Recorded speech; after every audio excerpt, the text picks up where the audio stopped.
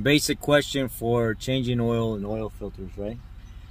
What do you do when the filter's on so fucking tight that it feels like a gorilla put the damn thing on there? How do you get it off? First you start bitching and then you bust out the heavy duty equipment. What's the heavy duty equipment? Couple luggas.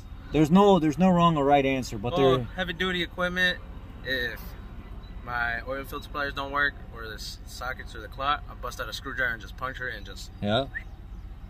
Sound right? Sounds about right. What if I told you there's an easier way that you may never have even heard before, that most people have never heard before? Is it using your belt? I've done that too, where I bust the out my belt belt is a good idea too. No, that's not it.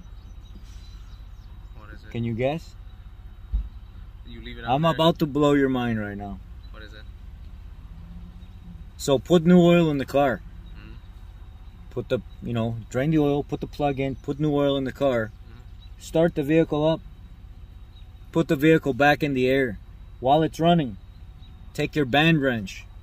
Put it on the filter while it's running so that 10 psi that's in the oil filter actually pressurizes the outside of the housing. Yeah. And then re-band wrench it. It'll spin right off. Really?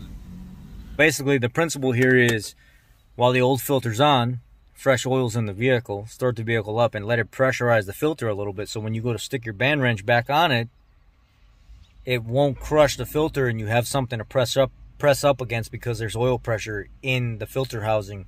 And you'll have to push a little, hard, but it'll spin right off there. It won't crush the filter anymore, and it'll give you something to push against.